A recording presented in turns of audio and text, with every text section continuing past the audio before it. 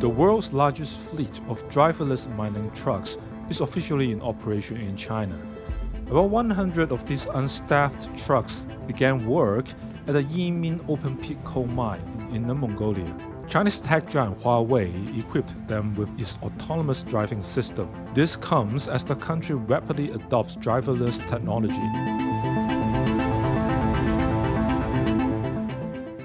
For the passenger car, we already have very good technology there. So we just adapt this technology to this open pit mining.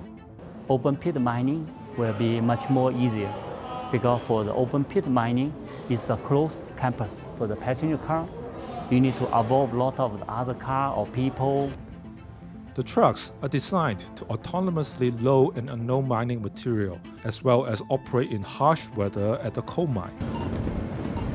对不对？也谈不上失业的呢，就是有大概10个人，我是从我这个有人车里头调过来的，调过来以后当我这个安全监管，特别是愿意从事在这种艰苦行业的人，年轻人越来越少，基本上现在就是外围这些开这种小车、宽体车的人，基本上都是在50岁以上。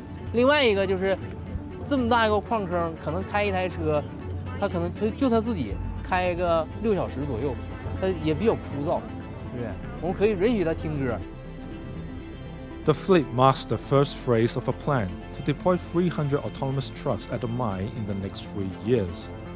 The China National Coal Association estimated that by the end of this year, there will be more than 5,000 automated mining trucks operating across the country, with the number expected to double to 10,000 by 2026.